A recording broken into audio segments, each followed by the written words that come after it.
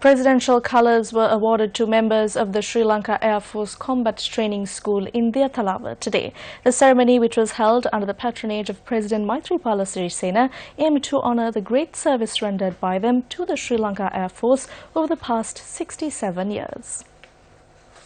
President Maithripala Sirisena was received by the commanding officer of the Sri Lanka Air Force Combat Training School, Air Commodore WWPDF Fernando.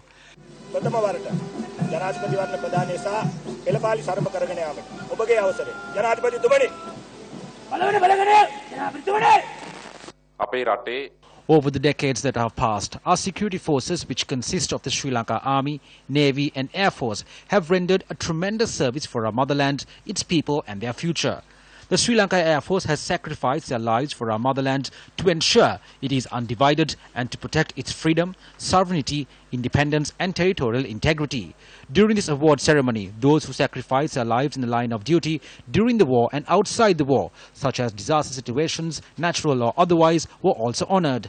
Our government and the people of this country express our sincere gratitude to the soldiers who sacrificed their lives, who are handicapped, those serving while in retirement and those who are serving now.